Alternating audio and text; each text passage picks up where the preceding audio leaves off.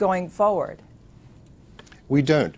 The thing to remember is that within the tenure of this management team, ERS has grown from a company of 100 million revenue and 900 employees to the guidance range. We said this year we'll do between $11.8 and $12.2 billion, and we have approaching 60,000 people.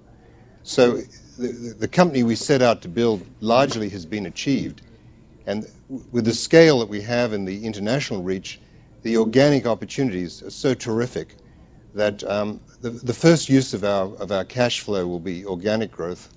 And with the acceptance that M&A isn't a necessary part of our future, net free cash flow after satisfying the organic growth opportunities will go to enhancing stockholder value, to paying down debt, to continuing our dividend program, and to tactical buybacks of stock from time to time.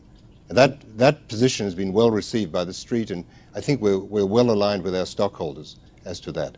And you don't think there is anything in terms of the sequestration that would threaten any of those things you just mentioned in terms of returning cash back to shareholders? No, we took it into account in our projections for this year, and no, we don't.